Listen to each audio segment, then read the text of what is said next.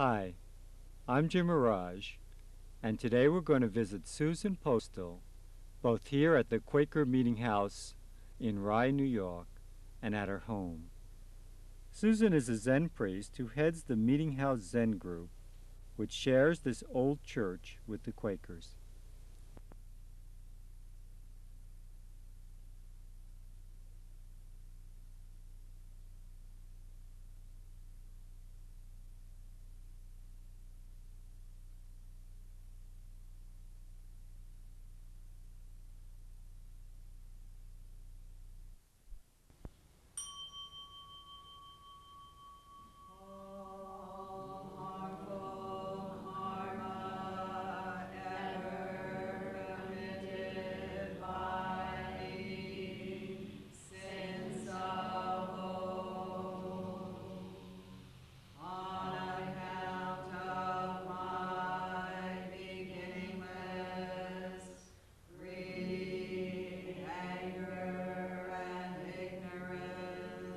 Well, here at the Meeting House, which, as you all know, is a Quaker meeting house that's used every Sunday for Quaker meeting for worship, the Zen group meets twice a week, and we meet primarily for Zazen, the seated formal meditation on the cushions here.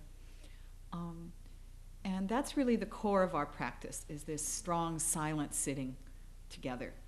We support each other. If we sit alone at home, most of us find it gets a little bit thin. But here somehow we give a rather subtle but very powerful support to our practice that we share with each other. There's other ways that we also practice here.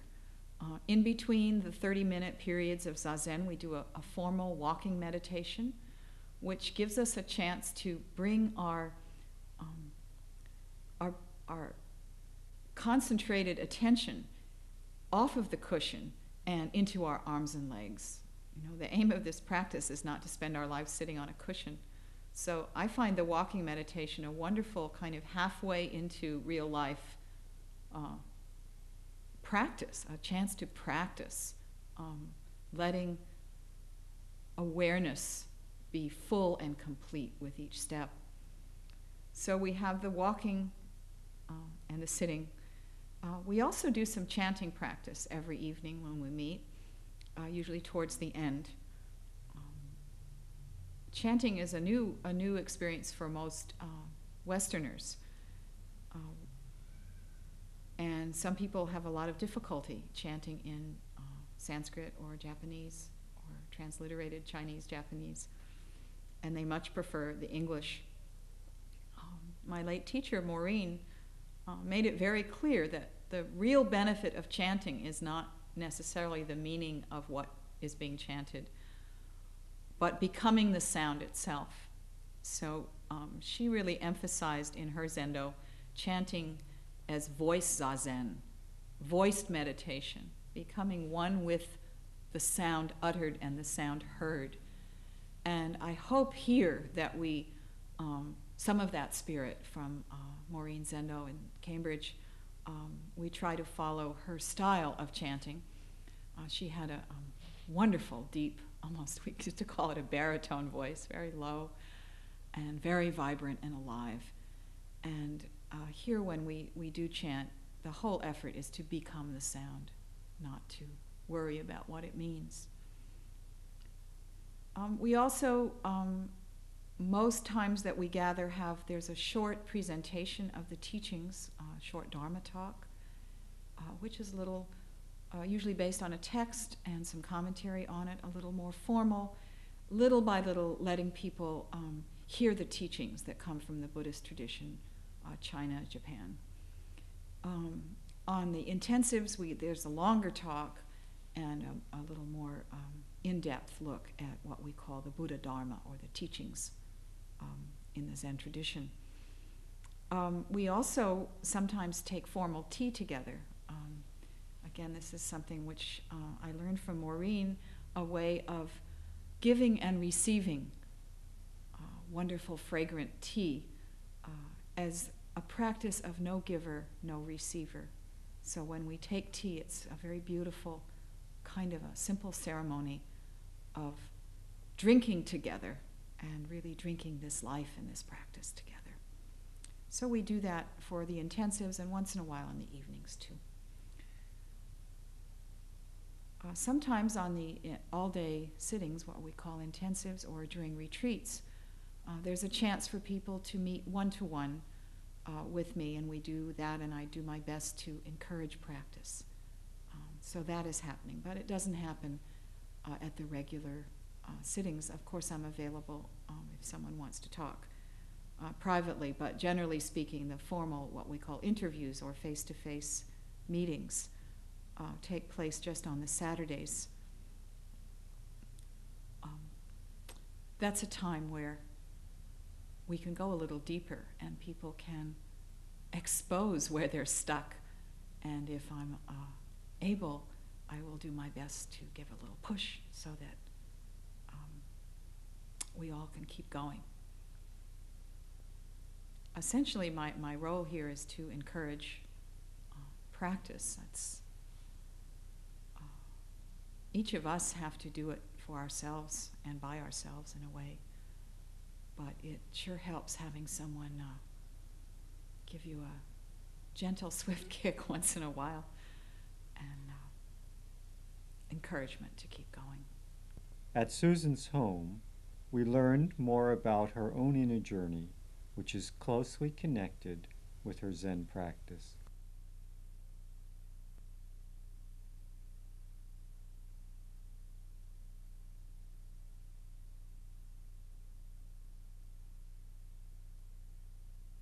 I grew up in Los Angeles, of all places, a place which I don't care for now, and I don't think of except in memory. I don't think of as home anymore. I grew up in LA. My parents were both immigrants from Germany and France and had come to this country in the 20s. I guess my interest in spiritual matters began very early. I remember, and I should say my parents were both rebellious. They had both rebelled against their very strict Lutheran European background and were not attending church in this country at all. My father was interested in metaphysics, would go to science of mind things, and my mother was interested in Krishnamurti, and neither of them were churchgoers at all. So I was raised in a kind of very free-thinking, but spiritually inclined atmosphere, but not the conventional parish organized religion at all. But when I was very young, maybe remembering back to maybe around the age of 5 or 6,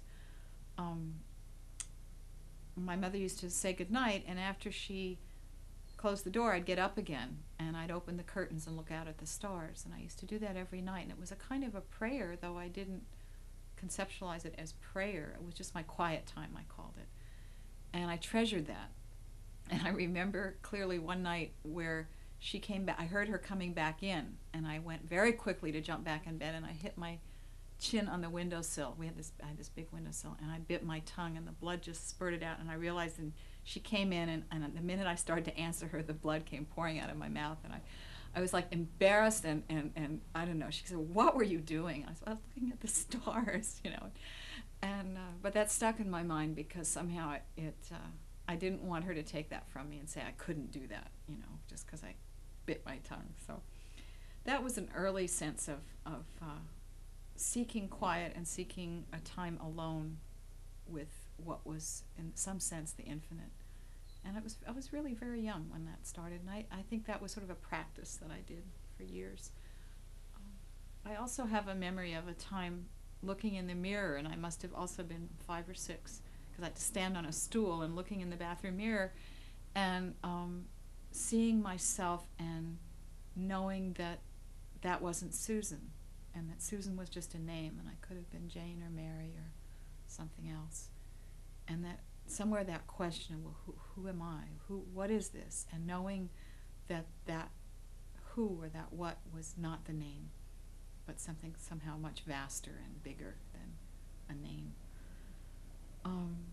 So those early memories sort of stick. When I was about 11 or 12, I wanted to start to go to church. I asked my father for a Bible for my birthday, and he was rather touched. And then I started going with girlfriends to the local church. and got very enthusiastic about, I think it was a Presbyterian church I was going to. Then by age 15, I began to find that what was taught there was had these boxes around it. We were told, well, if you believe, like in here, you're fine, but anybody that's outside this little box isn't saved, so to speak. And I remember asking all these sort of comparative religion questions of the Christian education people at this Presbyterian church, like what about all the people in China, and what about all the Baha'is, and what about all the... And they kept saying, well, they couldn't deal with that question. And I kept trying to open up, feeling that if there was what we could call God that was infinite and all-loving, that people weren't excluded from that loving energy. And it was, if God was everywhere and manifesting in all things, then he was completely available to all people. And how could you say you were only saved if you were this kind of person and had this certain system? So I must have been 15, 16 when I became very discouraged by the so-called Christian education. I mean, I can't say so-called, it was Christian education, but it discouraged me. So I left that, and about that time, I was in a wonderful high school in Sedona, Arizona. Sedona has now been discovered as a power spot. I didn't know it was about a power spot. I just thought it was wonderful. But the red rocks and the blue sky and open space were very encouraging to this kind of solitude that I'd sought as a child. So while I was at this high school, Verde Valley School, which is still in existence, it's a very fine college preparatory, co-ed and unusual school. While I was there, I, again, found myself a little spot off where nobody knew, in a little wash. We call them washes. They're like little ravines. And one of the washes behind the girls' dorm, I buried a coffee can with paper and pencil, so I'd always be able to write little poems. And I made a little flat place where I could sit, and I used to go there and sit, a kind of prayer, and just to be with the sky and the rocks, and it was so beautiful there. And that was my secret place, and nobody knew to this day. I wonder if I could still find it, if anyone found the can of pencils buried there. But somewhere there was that habit already, a kind of a habit of seeking solitude and seeking to have a time just which wasn't social and which wasn't with others, but was just between, as I would put it in those days, between me and God. And that was very important. And being in Sedona was a very good place to have that. So I always feel that my kind of journey in a kind of more specific way began in Sedona, where I really began to ask questions and to read a lot. And I went from there to Stanford, and my freshman year, I really hated it my freshman year. I ended up feeling I had a good education, but it was so different from being in Sedona in blue jeans to, this was in the late 50s, so I was suddenly in a college where I was told I had to kind of dress up in dresses and skirts and go to fraternity parties and pep rallies and all of this stuff, which isn't what I wanted from college. So I was a little rebellious my first year. And one of my similarly rebellious friends heard that there was this guy named Alan Watts giving a talk on Zen, and so I went my freshman year. I must have been all of 17, in 57, 58. And I heard him speak about this Zen practice, and it was almost classic light bulb going on, and something inside me said, that's what I've been looking for or hungering for. And I was so excited to discover, philosophically about Zen and what it had to say about man's situation. And so I started writing all these papers my freshman year comparing Zen and existentialism. All I could find was D.T. Suzuki, so I read everything that, not much had been published in those early days. And I would compare, being in nothingness and Zen and emptiness, and I was really into the sort of philosophical, metaphysical stuff. And my poor freshman year teachers said, what are you doing? And Western mind can't understand all this. And I was quite convinced otherwise. And I didn't keep those old papers, but I know there was life in them because some spark had ignited in me that understood that there was a teaching that was about breaking these very boxes that had so bothered me in the religious education I'd received, and expanding everything into a kind of a wide open possibilities. And it was very exciting. But I had no idea that there was such a thing as a Zen center or practice. And it turns out Suzuki Roshi was in San Francisco during those years, but I didn't know it. I didn't know people were sitting. I didn't know there was anything you could do about waking up, because D.T. Suzuki was very scholarly, and he didn't really talk about sitting zazen much, which is sort of, people have commented since. He had very strong experiences in his youth, and he wrote from them, but his vehicle was very much the scholarly one. So I didn't know there was anything to do besides to read and study and write papers. That was all I knew of the spiritual life. I tried to sit, after the Alan Watts lecture, I tried to sit zazen in my dorm room, but of course it was very feeble. So then I tried to reconnect with the church at Stanford, and there was a very nice chaplain there, whose name I don't remember now. But once again, I hit the same walls. It was the same thing, a little more sophisticated. The terminology was a little broader and more scholarly. But I felt again I was hitting boundaries, and I didn't feel completely at home, although I felt moved and called in some sense by Christianity. There was something still not quite wide enough. That was the sense of, there was something narrow. So let's see, what happened next? I was interested in anthropology, and I decided to attend graduate school in anthropology. And I think I was really interested in Native American religious life and Native American worldview. I had, ever since my Arizona days, been very drawn to American Indian point of view of being one with the whole earth, and there was something in their spirit that drew me. So the only thing I knew at that point was study, so it seemed logical, if you want to get close to this point of view, you should study it. So I signed up for a course in social anthropology at Harvard. Very quickly discovered it was about other things like kinship systems and fairly technical stuff.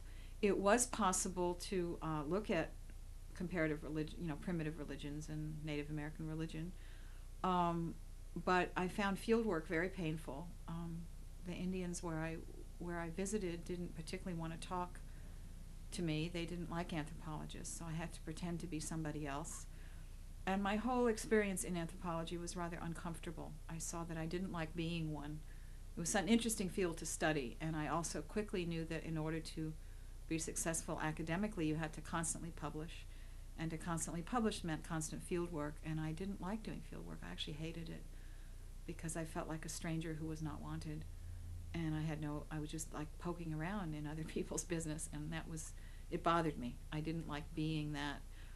And I think I somewhere at a gut level said, I can't do this for my livelihood. I can't just poke my nose into other people's business where I'm not wanted. And it was actually out of my kind of love and respect for Native Americans that I could not take that role. And I dropped out. I ended up with a master's degree. I didn't write my dissertation. I took my orals, and I have an ABD, I guess they call it. And I'm not sorry I dropped out, because I just didn't want to play that game, and it's a whole game in academia to keep publishing. And I enjoyed teaching. I taught at Queens College for 2 semesters, introduction to anthropology, and I had lots of fun with that. And I seemed to have a flair for teaching, so that was good communication. Around that time, through some friends that my husband knew, we encountered Tibetan Buddhist teacher. And I realized at that time that this was the first time I'd met someone who was practicing and who offered a teaching which wasn't just in books, but had to do with transforming one's being and becoming awakened. It wasn't just learning about awakening. And that Tibetan teacher, is a lay Nyingma teacher, Sonam Kazi, was the first sort of master I had encountered, in the sense of a realized teacher that I had encountered. And that was in 1969. So from then on became a new stage of the journey of becoming a practitioner, first of Tibetan Buddhism and then eventually with Zen.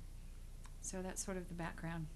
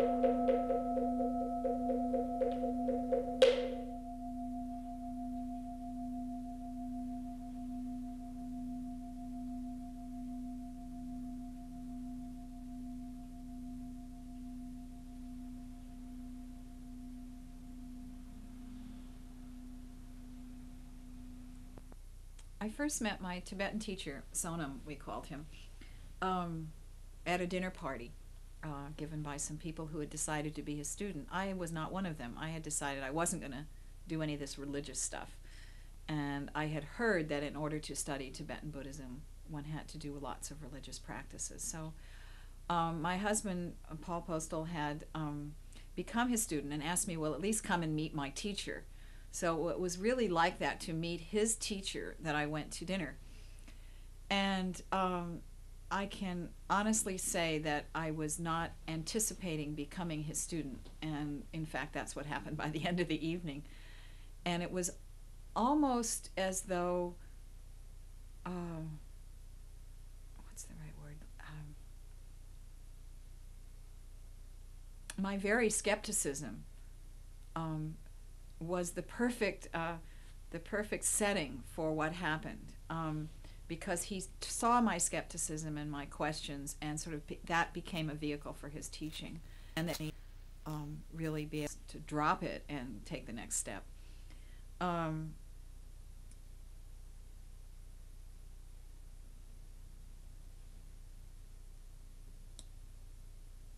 I guess we had been talking, and I had said something like, well, if I become your student, do I have to do all these religious things, these chantings and mantras and all this stuff? And do I have to become a Buddhist? And his answer was something like the following. He said, well, do you want realization? And I said, yes, because that was my interest at that point, however we understood that, this waking up. And he said, well, I can give it to you. He said, it's been handed to me by my teacher, and we can pass that on. He said, but it's like an egg. It was handed to me in a shell, and the shell is what you're calling Buddhism and all these religious practices. And he said, I can pass it to you, but I must pass it on the way it's been given to me, which is with this form that we can call religion. He said, you're asking me to break apart the shell and hand you the yolk. He said, if I try to do that, we'll have egg on the floor, and neither of us will have anything. And that analogy was, again, one of those light bulb things, like I got it. And I understood for the first time, I think, ever, the sense that religious forms are like vessels, and they in themselves may not be the truth in the sense of the teaching, but they're vital as containers, and that without the container, how do we handle it and pass on and perpetuate over time? And that's probably true for all religious traditions, that they become containers. And even though what we're interested in is what is contained, we can't just start breaking containers. And Sonam liked to talk about eggs. He also would say, he'd talk about making scrambled eggs. You know, he was very worried that in America, people would take a little of the Vajrayana teachings and a little Zen and a little Hindu, the transcendental meditation was around then, and take and make some new thing. He said, you'll make like scrambled eggs of this. He said, that just pained him. And he felt very strongly that if he was going to begin to teach, he wanted to make sure that it would be authentic, what he was giving, and that it would also be received whole and not bits and pieces, or chop suey, he would say. Americans want to make a chop suey, he said. That's not what I'm giving. I'm giving one thing.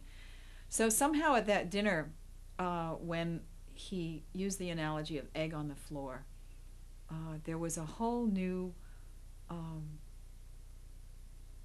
experience for me to meet someone who really embodied a teaching, who by very obviously had an awakenedness about him and an ability to see where people were and where they were stuck and to speak to that. He was just a different sort of person. His energy was extraordinary. And at that point I realized I was going to become his student, even though I was not drawn to Tibetan Buddhist religion. And I didn't know much about it, actually, but for some reason I'd heard there was all this stuff to do. Then I found out about it, and I had a really hard time. It was, we were asked to do a lot of things, like count 100,000 of a certain mantra. We had little beads, and we had to keep a little notebook. We actually had to count. You'd go around the beads 100 once is 100. You put a little mark. You do it twice. After you did 10, you'd have 1,000, and so forth. And we had to kind of keep score, and that was just, it wasn't. It just seemed so external and so silly. And we had to do all this chanting in Sanskrit or Tibetan. Neither language I knew, and I was an intelligent, educated, fresh out of Harvard person who wanted to know what I was saying. And I was offended that I was to be a parrot, and I really had trouble with that. My feeling was, if I was going to pray, let me pray so it means something to me, and to pray in somebody else's language. So we had arguments about that, and I still feel it's important to translate, but that's a separate issue. So I had lots of trouble with what I was asked to do, and the first 2 years we were preparing for an initiation or empowerment ceremony to receive more what some called higher teachings. And in order to do that, we had to do these 5 different prayers or mantra 100,000 times each, and we were also asked to do prostrations, making a lifetime vow to do 100,000 prostrations, vows. And I was a sort of a skeptic, and but I wanted to have the higher teachings, and I wanted to go on. So I remember asking Sonam, do I have to have faith in all these mantra in order to do this, for have it have any efficacy? And he said, no, this isn't about faith. He said, it's about doing it correctly. And then he gave me a wonderful teaching. He said, it's like soap. You don't have to have faith in the bar of soap in order to wash your hands. But you have to pick it up. If the bar of soap sits there and you look at it, your hands are going to stay dirty. But if you pick it up, turn on the water, and do the way your mother told you, and you wash the soap, rinse them off, your hands will be clean. It has nothing to do with your faith in the soap. He said, I'm telling you to use these mantra as I'm telling you to do it, with visualizations. There were certain things we're to visualize as we're saying them. He said, they will wash you clean. I guarantee you it has nothing to do with whether you believe it will happen or not.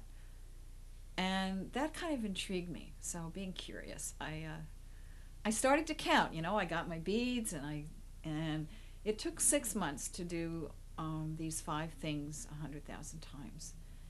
And as I got closer to the end of it, and this was just a brief, it's called a nundro, and this was just a brief one that Dujam Rinpoche had designed for busy people in the West. Usually it's much longer form.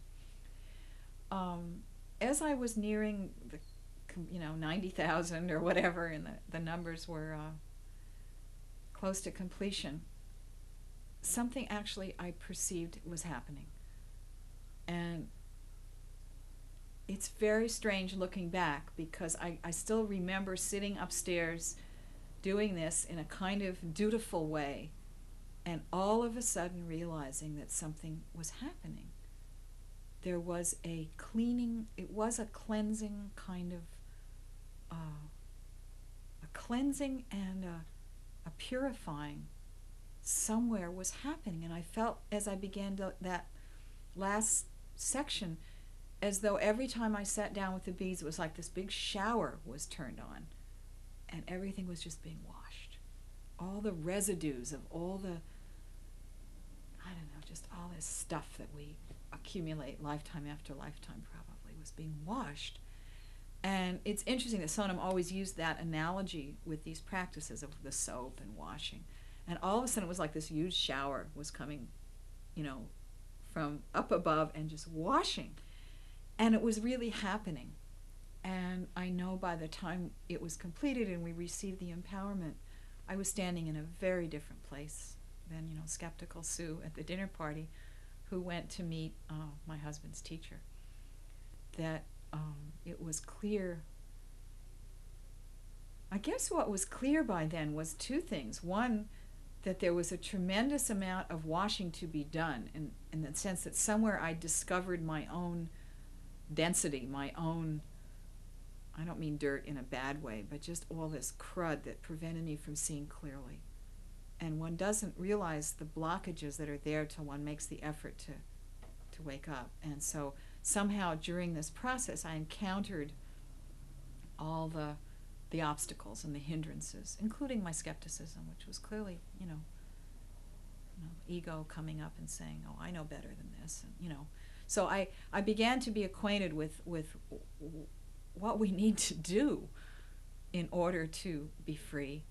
At the same time, some kind of washing was actually happening, so that the two things at that point were clear, that there was tremendous work to be done and a kind of taste, I guess, of an energy quality which was quite extraordinary. And so after 2 years in this tradition,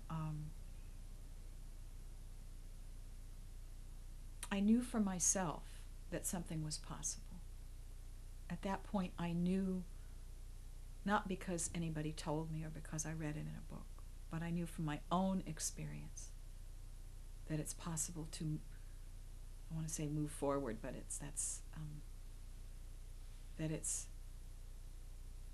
that our being can be affected by practice, and that there is such a thing as practice and as transformation, I guess is a better word, and that it was real, and that I could do it.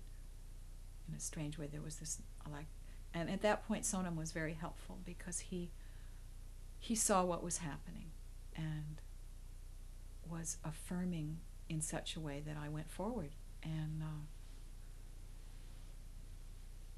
really began at that point to be a serious practitioner.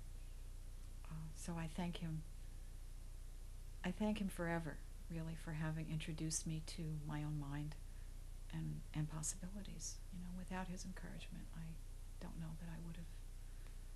I don't know. We never know.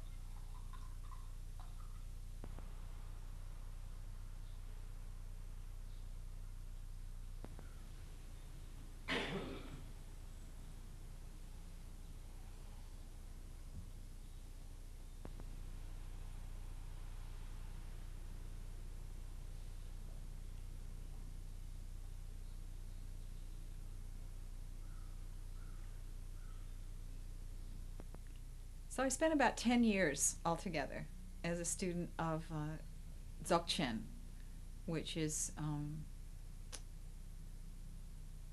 the great vehicle, or the teaching of our non-conceptual mind with a capital M. And there came a time, whether it's my own, it's very hard for me to know whether it was just my own personal karmic leanings, where I felt a need to move into a practice which was less elaborate in outer religious things. And I needed to be in a place where the silent sitting was the primary focus. I also needed to work with a teacher who would be a little tougher on me and not just encourage with praise, but push me a little bit.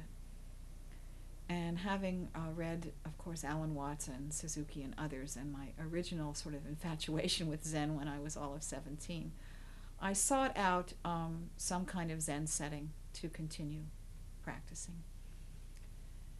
And I through a nice little note from Peter Matheson, who's written some beautiful books, among them The Snow Leopard, on his journey. Peter recommended that I look into the Zen community of New York, which was just beginning in Riverdale. This was early 1980. So I did, and I went there really just in my mind looking for a place to sit. I really wasn't looking for a teacher. I'd sort of had an intense relationship with a teacher, and I just wanted to practice. And I felt I had a practice, or some notion of what practice was. So I found this little zendo. At that time it was on a little busy street, Mashalou Avenue in Riverdale, and I found their schedule, and I went in and sat down, and we were told to face the wall, so I faced the wall and sat. And because we faced the wall, I didn't even know who the teacher was. I didn't see who came in. I heard robes rustling and bells were played, and I could smell incense, and I went just for the zazen. And I went for several weeks just sitting and really literally not knowing who was there, and I never saw the teacher. And then one day I went on a Sunday when there was a Dharma talk, and there was this kind of short, round Jewish fellow who was the Zen master, and he was an American. It wasn't a Japanese. I didn't know. I didn't go there for the teacher. I went there because Peter said that might be a nice zendo to sit in, and I was really completely ignorant. They called him sensei. People had been referring to sensei, but I thought that was a Japanese person. Anyway, so here was Bernie Glassman in his robes, and he began to give a talk, and I was totally astounded because my only experience before had been with a Tibetan and other Tibetans, lamas and rinpoches, who were so exotically oriental. And here was someone so very New York, although he's from LA, but you know, he'd been from Brooklyn originally, with a shaved head and a robes, speaking the most profound Dharma I had ever heard, because it was in English, and so I got it so clearly. I didn't have to strain or figure out. He was speaking about our life and about our own situation right immediately now. And I was absolutely blown away. And I remember coming home thinking, oh my goodness, there's even a teacher in this little place. You know, not only is it a nice place to practice, but there's somebody who knows something. And I guess I take skepticism with me forever, because I had gone fairly skeptical. I have a practice and I know something, and I'm 10 years in the Vajrayana, you know. And so I came sort of carrying my bags, you know. And my goodness, here's someone who knows something. And I asked for an appointment to meet with him, I guess, and I remember being very, what's the word? Feeling very connected in the heart. I say heart meaning heart-mind. And sort of meeting with him and coming home and thinking again, oh my goodness, what is this? What is this? And I remember him saying, I hope we can study together. And the way he said the together gave this sense of heart-to-heart, mind-to-mind connection at the very beginning. And I remember being just astounded and moved and surprised. I didn't go looking for that, and I hadn't expected that.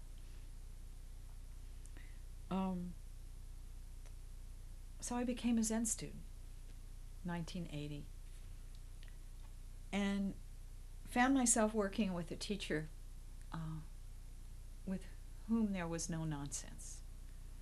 His role wasn't to pat me on the back and say, very good. His role was to keep encouraging me to keep going, but not to sit and admire where I'd been. And I think perhaps that was the first big lesson in the Zen tradition, was to see rather painfully how all of us, but I can speak only of myself for sure, how I had been hanging on to wonderful spiritual experiences that had happened in the previous 10 years. And I had collected them like a row of monuments or little trophies, and I had this collection of opening experiences or wonderful things. And I treasured them because they were wonderful. And no one had told me that one isn't to treasure, and it's automatic anyway, and I never been given a teaching about dropping attachment to such wonderful things. And I remember Sensei saying, you've drunk the medicine and you've collected the bottles. He said, why are you keeping the bottles? They're empty. And it was like he had gone with his hand whoosh on the top of that shelf, and they just flew off because they're empty, finished. And the medicine had been drunk, so he wasn't saying this is nothing. He was confirming what was, but it was because it was incorporated in my being, not because of I was holding up these little treasures, and saying, look, I've had this, I've had this. And what became so very refreshing for me in the Zen, on the Zen path, was that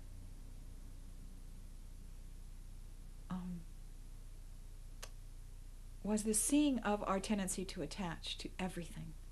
It's not just that we attach to our habits, our impatience, our anger, or things that are bad, that we think we ought to get rid of. That's not only what we attach to. We attach to wonderful things. We attach to our notion of the divine, our notion of the sacred, our notion of heaven or nirvana or Buddha mind or all these wonderful things. We're really stuck on that stuff. And if we begin to have these kind of opening ups of heart-mind, then we get even more stuck, because I've had this opening, and we immediately identify to our journey. We identify ourselves with our very journey, and so then we have this almost, now looking back, I laugh. It's really sick, because we're trying to wake up, but the ego grabs hold of the journey itself, and it takes a very skillful teacher to notice by the way we talk about it, by the way we are towards what's happening, to point out this attachment to our awakening. So I really thank, again, I'm thanking lots of people, but I thank Glassman Sensei, Tetsugen Glassman, for making it very clear that I was hanging on to some wonderful, wonderful openings that were happening, but that hanging on was a tremendous obstacle. We have this, it's one of my favorite koans of Joshu. A monk comes in and asks Old Master Joshu, have you eaten breakfast yet? And he says, yes, I have. And he said, well, wash your bowls.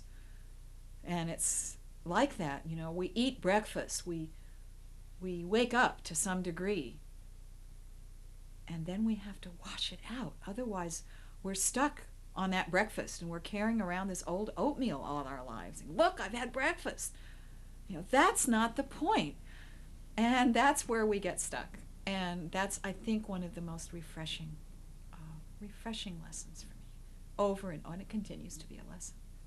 I think we get stuck forever. Wherever we are, it's possible to get stuck on it. So some bowl washing was, in a way, certainly for me, the very important early lessons as Glassman student.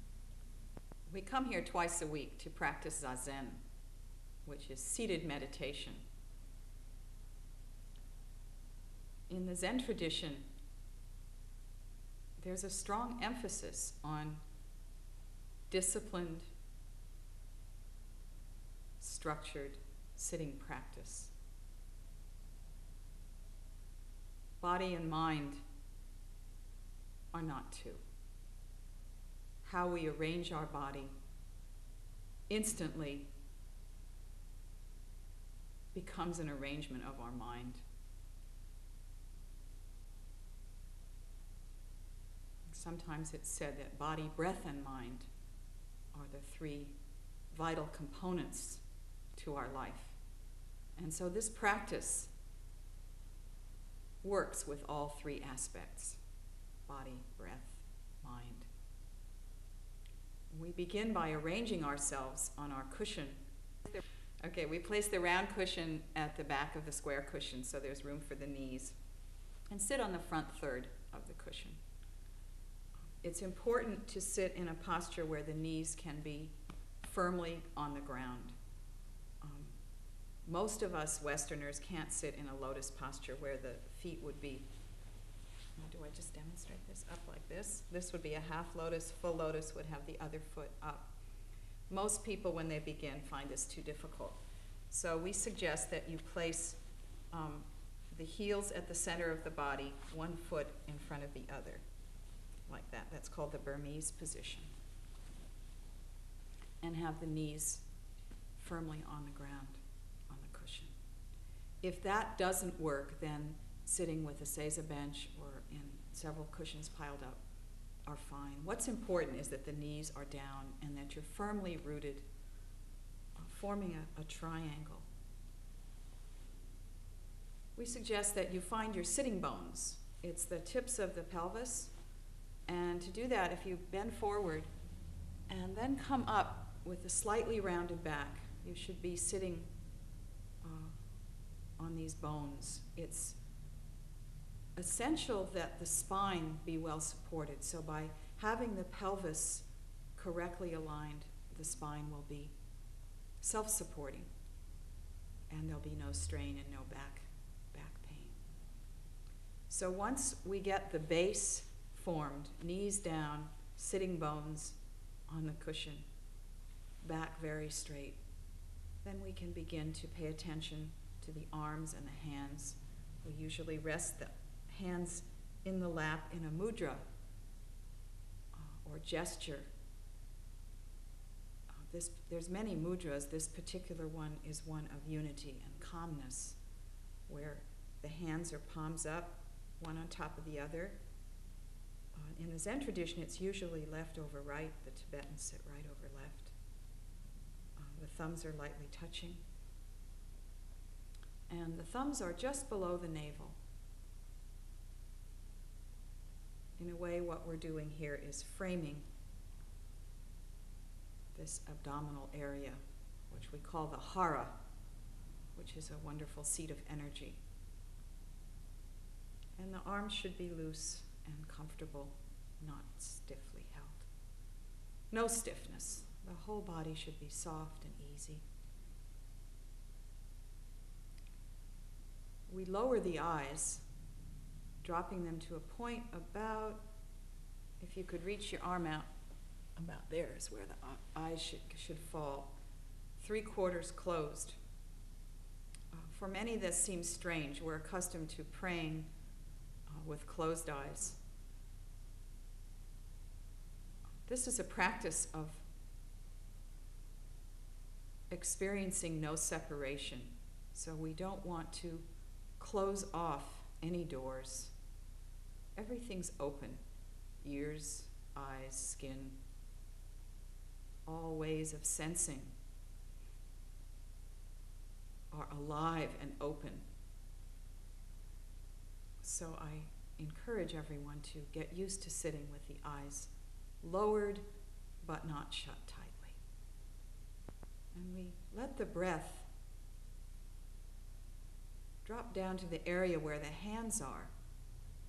And that's perhaps the hardest thing for beginners to get used to, is belly breathing. We're always up in our chest. So we're asked to breathe with the abdomen.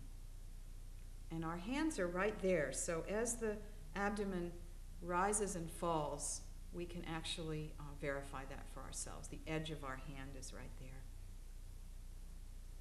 So as we inhale, we should feel our abdomen pressing slightly on the edge of our hands. And as we exhale, again, everything's shrinking. And we let the breath find its own natural rate. We're not here to control anything. And the mind. We invite the mind to join the breath in the abdomen. And we begin practice by becoming our breathing, being one with our breath in the belly. So we're not here to control thoughts or stop thoughts. So we notice that they come and they go, and we pay them no mind. Please, let's sit like this for a while together.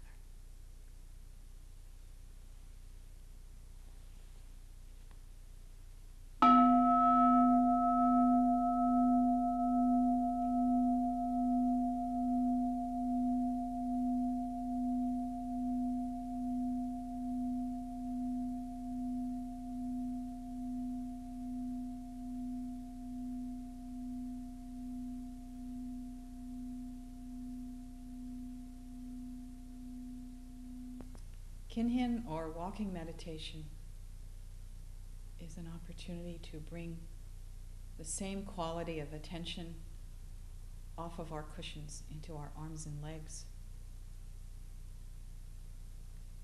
We will walk slowly, close to one another, with each other, letting the breath flow right through the soles of the feet, so that with each step we breathe into the earth. As Thich Nhat Hanh said, if we could love the earth with each step, we might have a chance to heal this planet. I guess I've been a difficult student throughout my history of spiritual practice, because Glassman very generously offered me koan study fairly early on in the early years, and I said no. I was always skeptical of things, and I also had been doing 10 years of all this chanting and mantras and visualizations, and I just wanted to sit. So for a long time, my official practice was what we call shikantaza, which is just sitting.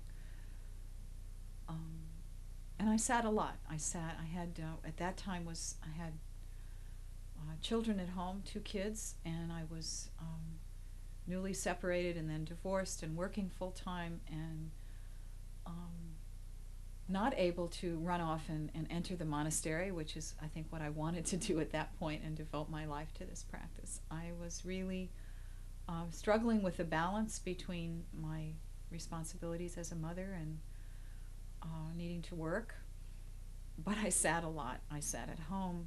I was in the Zendo several times a week, in the evenings and on the weekends, and found myself more and more feeling as though I wanted to give my whole life to this practice, that this was what was the most important thing. And what began to shift in those early years as a Zen student was that kind of where my priorities were. I think in the years when I was involved in the Tibetan Buddhism, it was a little more of an added thing onto my life. And now it was my life. There was no more sense that there was some my involvement with Zen was not something I did like a yoga class or a hobby, that I did to feel relaxed or something. It was my life. And what was arising inside was an almost driving aspiration to break through and be somehow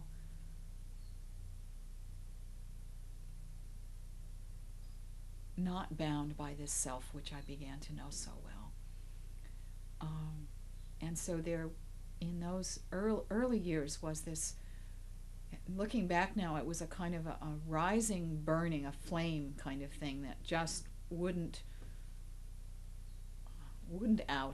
go away, but rather seemed to increase, of really aspiring to awaken and to really do it, and to not be content or be able to rest. It was not anymore coming from some idea that there was such a thing as waking up, but really coming from sufficient experience to know that it was possible. I think what happens is, the self is like this box that we have this concepts about I, and as we sit, there's holes that are punched quite literally in that box, and it's like we see the light that's really there, that's everywhere. And we use this word enlightenment, but it's for a reason, and our experience of what's beyond the walls of self is very bright and very vast. And so first there's these holes punched, but once a hole is punched, we know for ourselves that there's something else besides just this wall. And our whole stance towards practice changes. When it's just theoretical and we read that there's something beyond, we're in one place. But the minute we've actually sort of seeing light through holes, our relationship not only to the light but to the walls is very different, because we know they're punchable. And we also have a sense that they get thinner and thinner and thinner. And so it's like the emptiness of the walls becomes known to us very personally and experientially, not theoretically, not conceptually. So I think during those years, that's what was happening. There was some pretty powerful hole punching happening. And I was talking about oatmeal stuck in bowls. I discovered we have this tendency, to put a gilded frame around the hole. I mean, that's how we attach, it's like the medicine bottle. So we get this hole, and then we gild it, and we decorate it. Oh, look at this, and it's wonderful. But we decorate it. So again, so much of practice in those stages was getting rid of all the extra stuff, including this kind of gilding of the frame around the hole in the wall that's really not there, And so that kind of process was happening.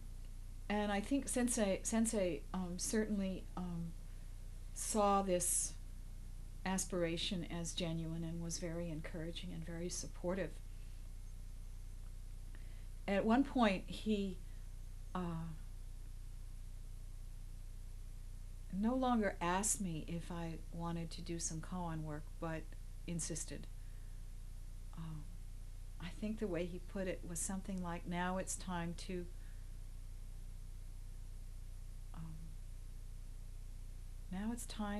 get rid of the sutures. And I said, what are the sutures? And he said, well, that's for you to find out. And I went home and I thought, when you have an operation, when it's all over, you don't need the stitches anymore. They're unnecessary, they're extra. And so what was the extra threads that were tying me that I didn't need? They didn't have to be there.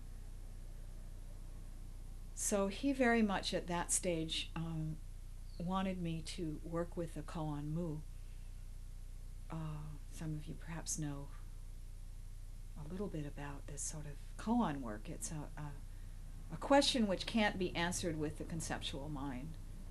And if one works on a koan, one is asked to bring one's entire being into becoming the question. So in this case, a monk asked Joshu, good old Joshu, he keeps appearing. It's wonderful, wonderful teacher, Joshu. A monk asks Joshu, does a dog have Buddha nature? And Joshu answers, moo, which means no, or it's a negative particle. Sounds like a cow, you know.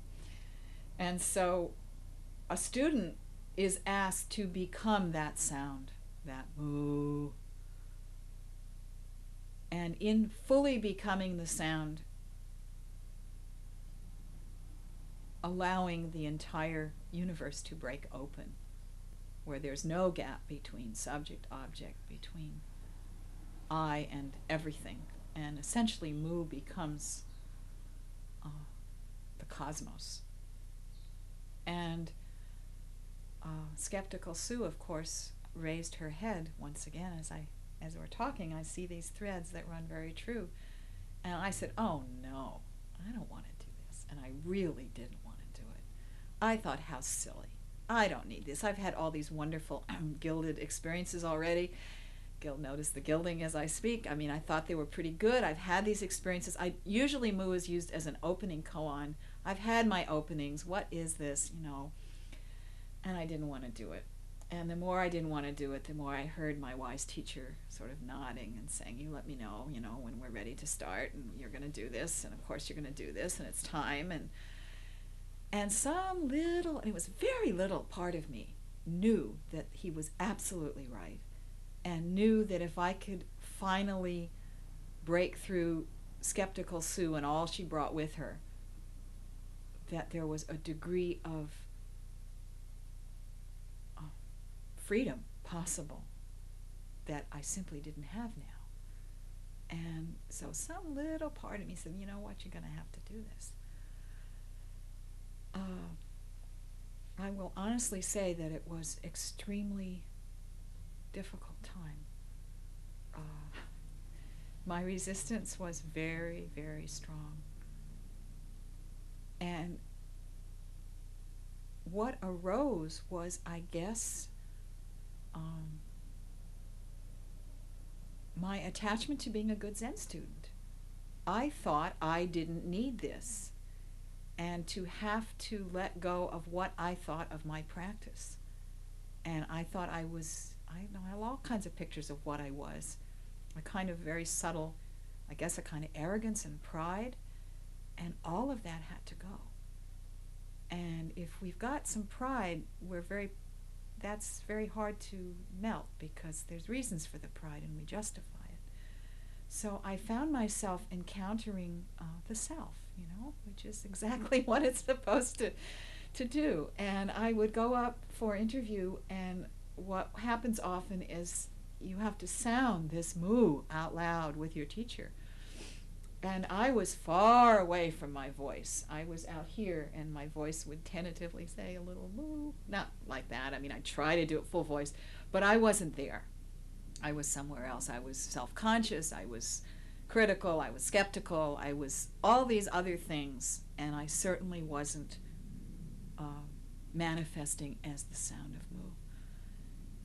And it was very painful, because Sensei would ring his bell, and I finally decided I was hopeless, and I really hit a real bottom and thought I was just no good at this. And it was I was just a failure.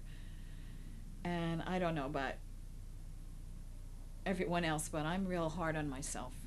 And, you know, then I would be critical of myself because I was a failure. And there was this layers and layers and layers of negative stuff, self-directed, self-inflicted, self-created. I just laid it on to the point where I just gonna forget it, you know. But I didn't forget it, you know. I kept sitting, and again, there was this tiny voice that said, that's what you're supposed to be seeing, idiot. You're supposed to encounter. This is the self operating. You know, this is your resistance. You know, this is up against the wall, just real tight. And I squirmed, and I didn't like it. It was almost like the pin in the butterfly kind of feeling that it had gotten me now, and I knew it. But the little part that knew it was very little, but there was that kind of, I don't know, what's the word? Little bit of intuition that knew this was exactly what I needed. So it took altogether about 9 months. It was like a gestation. And I guess we started in January, And I would say it took till about July when something began to shift. And those early months, that whole winter and early spring, I was a total failure as far as I was concerned. But I was still sitting, and I was sitting with Mu, and I would take my seat and to myself silently, because my children, they already thought I was weird enough. I'm going to start sounding like a cow, you know. These poor kids, they lived through this time. Anyway, I would go upstairs and sit in my room where I had a little altar and everything, and the minute I began to sit, my exhalation became a silent Mu. And the whole time I'd breathe out was this Mu.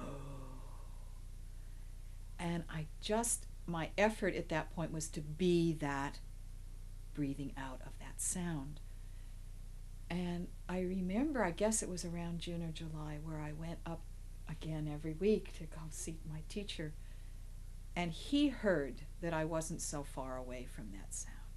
Something had shifted completely. And I remember his saying, oh. And I didn't even know at that point that there'd been this where Susan somewhere was being able to be one with the sound of Mu. I didn't know that. And I remember his sort of welcoming and saying, now we move, you know. And then the next few months, July, August, September, those next 3 months were a very different process. No longer blackness, no longer I'm no good, but a loosening was happening, and everything was just loosening. And I would sit, and it was, you know, I would cry and shake sometimes, and it was embarrassing, but I couldn't help it. But essentially what began to happen was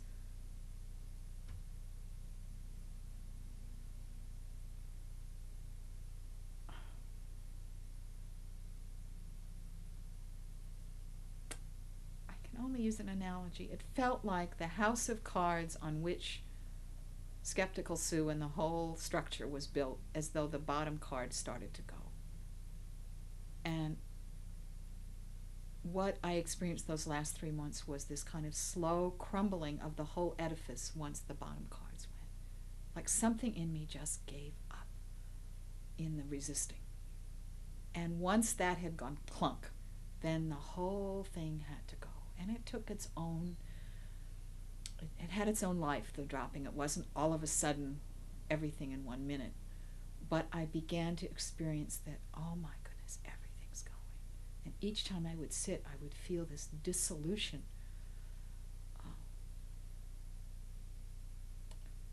So it was a good 9 months. And the last 3, a little scary.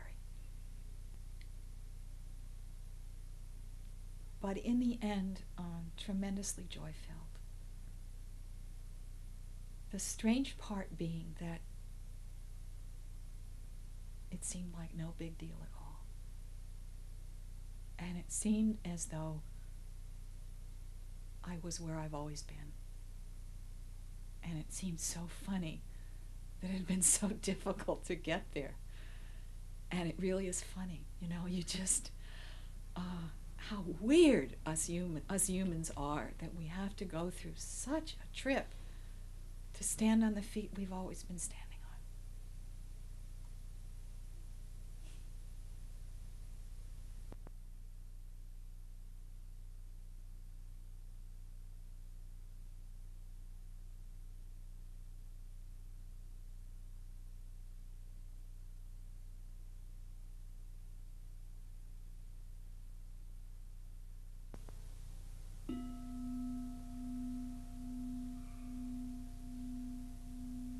On Zen by Daiyo Kokushi.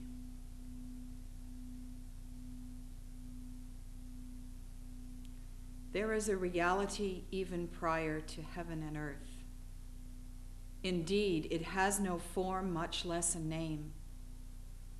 Eyes fail to see it. It has no voice for ears to detect. To call it mind or Buddha violates its nature for then it becomes like a visionary flower in the air. It is not mind nor Buddha, absolutely quiet, and yet illuminating in a mysterious way. It allows itself to be perceived only by the clear-eyed. It is Dharma truly beyond form and sound. It is Tao having nothing to do with words. Wishing to entice the blind, the Buddha has playfully let words escape his golden mouth. Heaven and earth are ever since filled with entangling briars. O my good worthy friends gathered here, if you desire to listen to the thunderous voice of the Dharma, exhaust your words, empty your thoughts, for then you may come to recognize this one essence.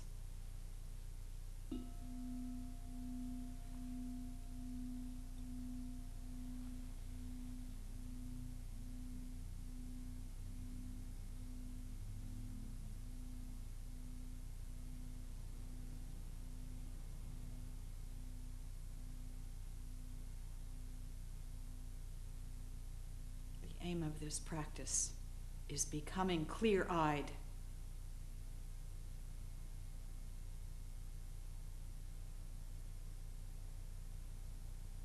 The Buddha taught that right from the beginning.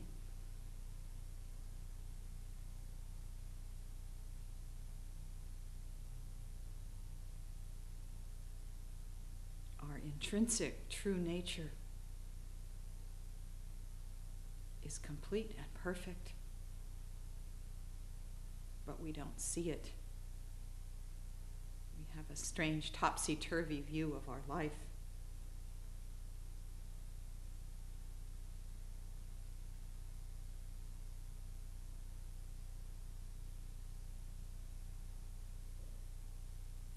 Right from the beginning, we are not separated.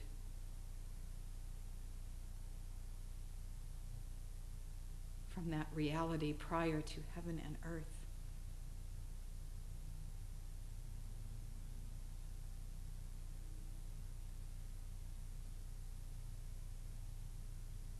This illuminating, mysterious life is not seen, or if glimpses are seen, we see it as something out there.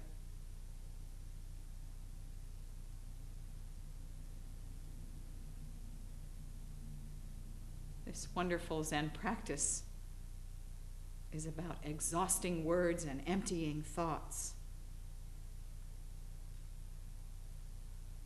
and coming to be acquainted with what's already present. It's not about creating some new consciousness or new thing.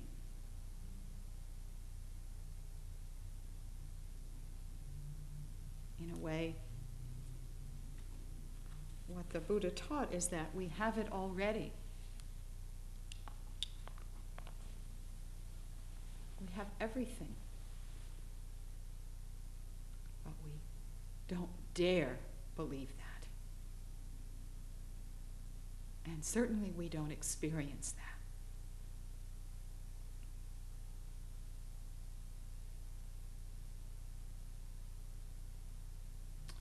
We need to be clear about these, in a way, two levels we're talking about. The intrinsic, what already exists primordially from the beginning.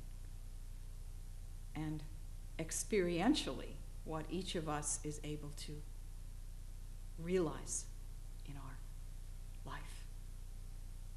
So even though we say that right from the beginning we are fully awakened and at one with the universe, most of us haven't yet experienced that.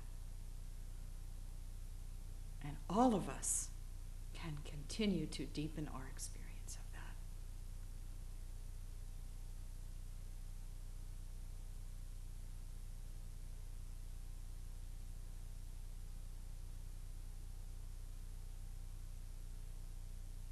is a practice of waking up, not of acquiring, not of adding on anything. It's quite the opposite. It's a stripping away, dropping off, letting go, opening up.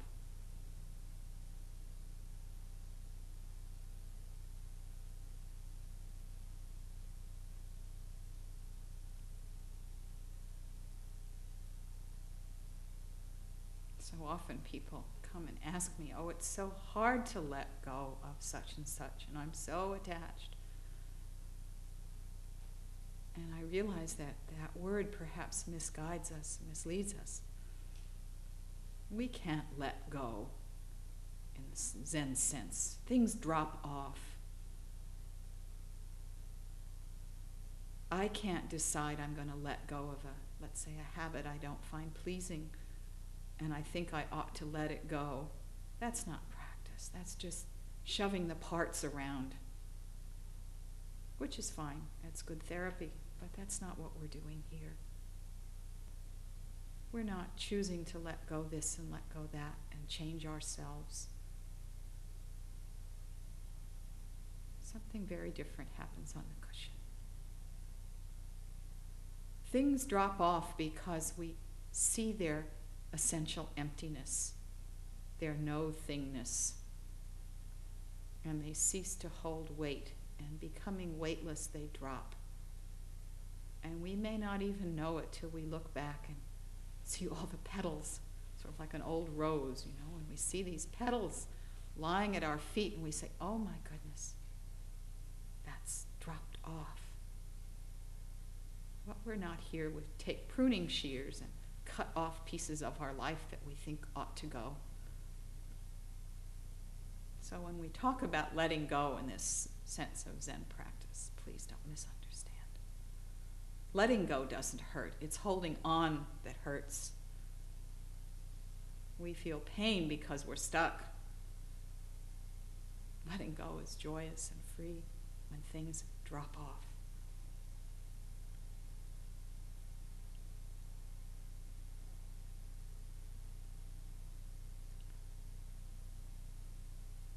So how is it that we are not clear-eyed?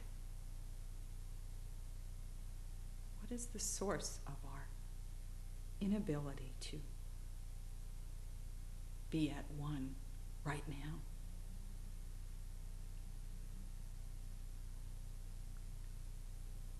The Buddha taught, and I think all great teachings teach, that it has to do with a concept of our self, this I that's separate from everything that's not I.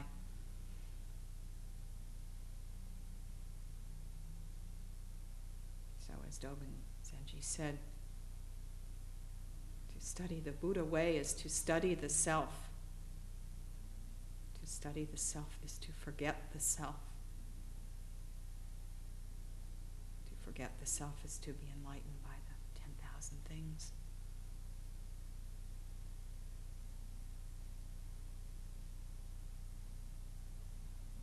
Becoming clear-eyed has very much to do with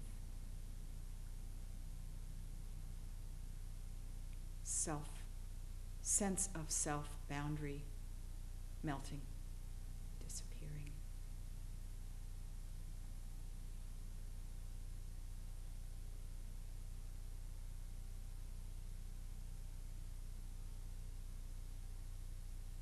And most of us, if we're honest, come to some kind of spiritual practice in order to add something to ourself.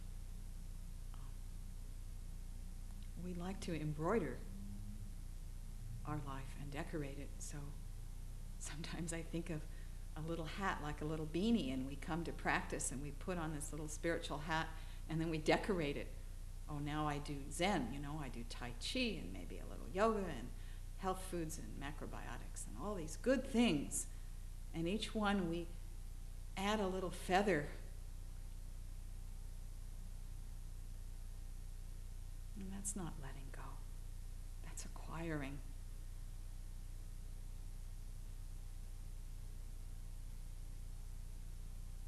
I would be offering a disservice if we set up a place here where people came and added yet another decoration.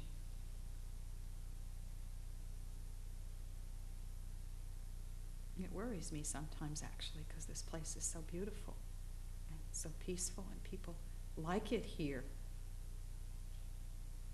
And I worry that people come just to feel good, which is how we all begin, but that there'll be a kind of settling into what people get when they come, and somehow that won't really give freedom. It will just give a kind of pleasantness.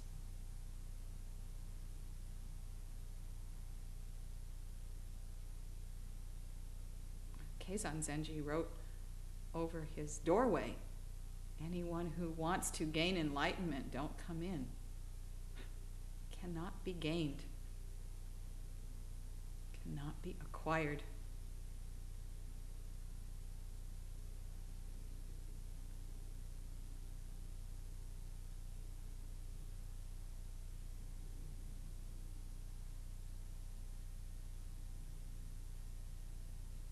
Becoming clear-eyed, we begin, and it almost feels quite literally like this, to see through the walls of the self. There's a kind of transparency that happens.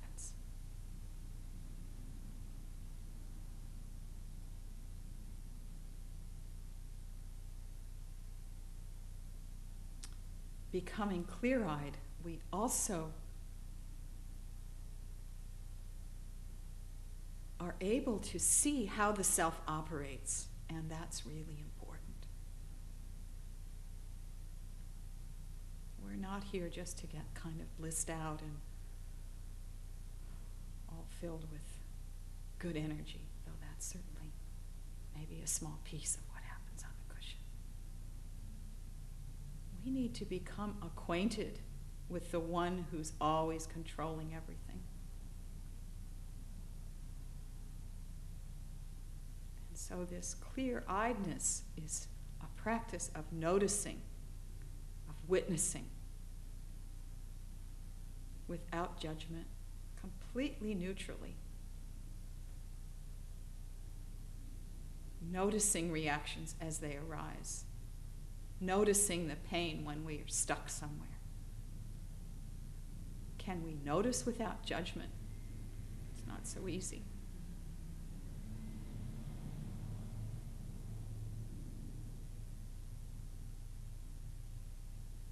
The best fuel that I know for this journey is this strong, silent sitting, this exhausting of our thoughts,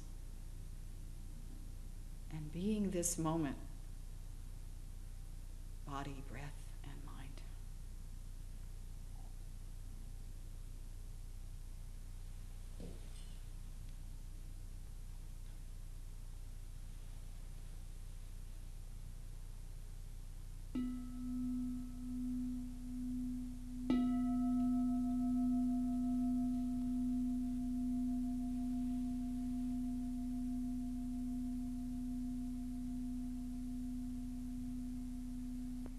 So this time of working with Koan Mu was in the fall, September 85 was the kind of culmination of this crumbling and dissolution that had happened.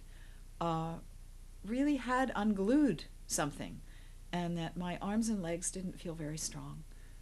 I felt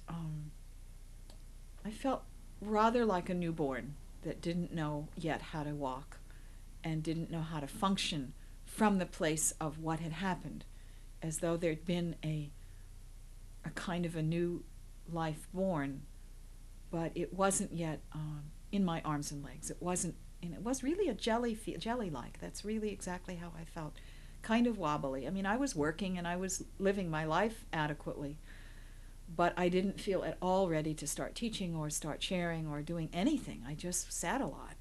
And I had this sense of needing to sit a lot. It's funny, some people might think after some kind of wonderful breakthrough that one would sort of relax and take it easy, but I felt quite different. I needed very much to allow a kind of percolation into my cells of what had happened. And that took time.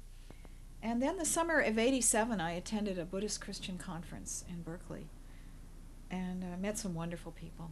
And at the end of the conference, I had this quite sudden sense that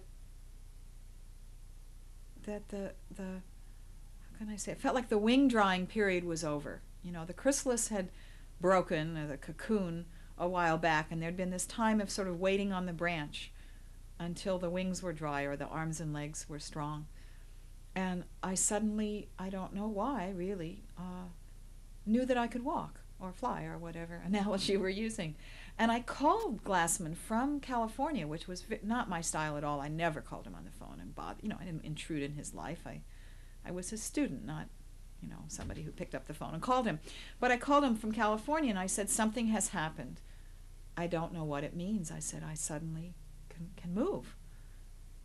And he said, that's wonderful. And within a month, I was in my car driving to Cambridge, Massachusetts, and beginning to sit with Maurine Stuart Roshi. And it was very strange. I didn't intend to leave Glassman Sensei. What I really intended to do was to connect with Maurine, and that connection very quickly was such a powerful one that I couldn't have my feet in two boats. So, in fact, I did leave.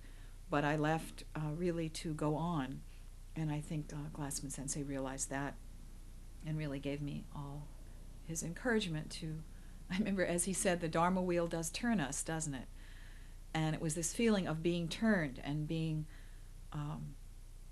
being led is a funny word, but I would say being pulled to now spend some time with Maurine. And thank goodness I did, because she only lived about 2.5 years after that. She died of cancer in a year ago. So we didn't have much time together. What I learned from her was the next step of practice, which we call actualizing. And it had to do with the arms and legs being strong enough to walk. And it had to do with the kind of true confidence in what had happened and being able to express that. And Maurine was very, how can I say, she embodied her practice in a way that I've never encountered. She walked and breathed and spoke with complete at-one-ment with her in the moment.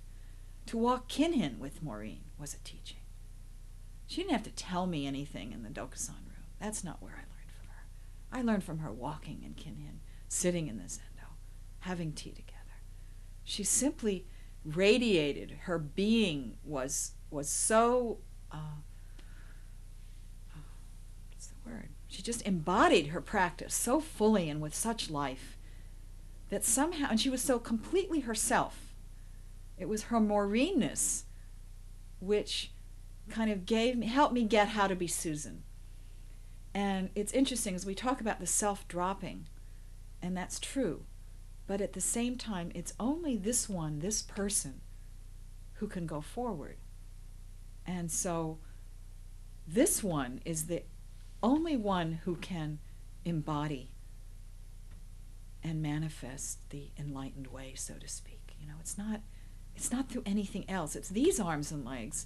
And this personality, even with all its flaws and its habits and its quirks and its hang-ups and neurotic things, and we all have them, this is it, And somehow I got that by being around her, because she took all that she was, including her quirks and her difficulties, and she was a strong, stubborn, Scottish, Canadian woman, and had her things which was difficult.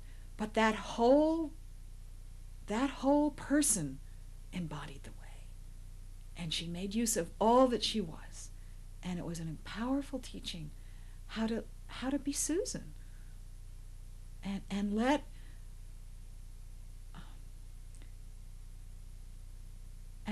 this one, and I'm not like her at all. I'm not her clone. I couldn't model myself. Our personalities are so different, which was painful, I think, for both of us, because she didn't quite understand me sometimes. I didn't quite understand her, because we're really different.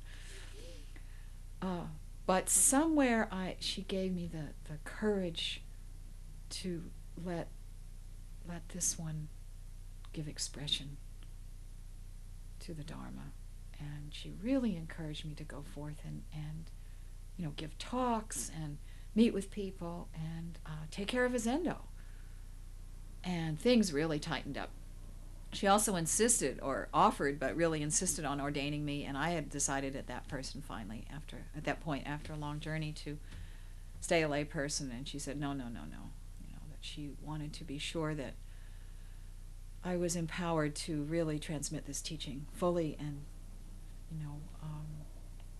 be able to take care of a zendo. And so she wanted to give me Tokudo, and so she did. And she did it in Rai at the meeting house, which was a very joyous occasion. She told me about her cancer the day of my ordination. So the whole last year and a half of her life after I was ordained was sitting with the fact that we didn't have much time. And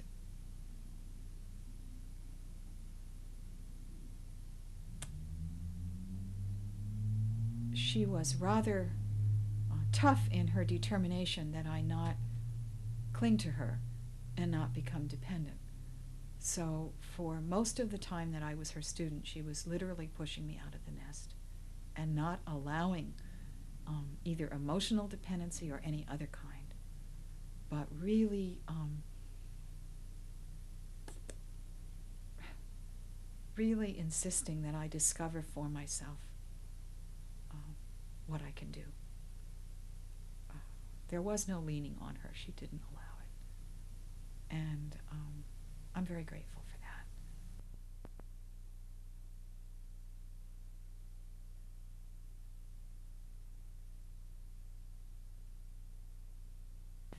I guess I'm kind of an oddball. I'm a Zen monk or a Zen priest, but I go to work every day in a nursing home. I actually work in a Jewish nursing home, which even adds an extra religion. I now can sing the Shabbat songs with perfect Hebrew pronunciation. And I'm a mother and, very much in the world. And I'm a Zen priest and a Zen monk, and I wear robes and I take care of a zendo. I'm also an associate at an Episcopal convent, the convent of St. Helena. And I will spend Easter up there with the sisters, and I love it there. And I guess I just want to share that it was after 15 years of rather intense Buddhist practice of meditation, and after my work with the koan, and after I had reached a point of dissolution of much that had bound me. And it was then that I somehow found my feet taking me into a church. It was an Episcopal church, quite by accident. There was no intention to go to that denomination. It's just where I went. And it was there that I reconnected with Christianity in a way that was quite powerful.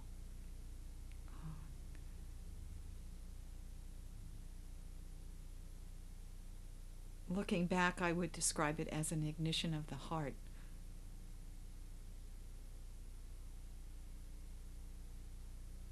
And I thought at the time maybe this meant that I would leave my Zen life, and I, the next day, went back in the zendo with the question, what should I do? And almost words came, keep sitting. Sit here with Christ, however we understand that.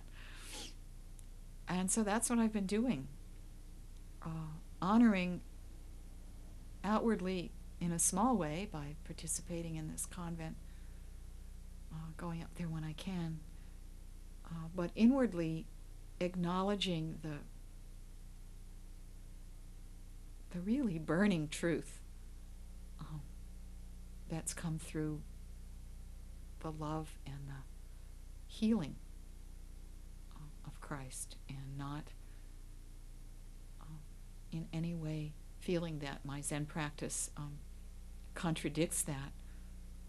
I'm sort of an oddball and a kind of a bridge person. It's like two lineages. In Buddhism, we talk about a lineage or a line of transmission, and I think of it sometimes like intravenous, like I've got two IVs going, and they mix in the heart, and the mixture is full and alive, and I don't know exactly what's ahead. But at the very least, I hope that those who have strong Christian faith are not afraid to practice Zen. I feel it will enrich and enliven faith and not contradict it or threaten it. Sadly, many people who come to practice today have no faith. And I see that the Western traditions have lost. People just aren't involved in their religions anymore. In any case, it's most interesting being a bridge, and we'll see how it turns out.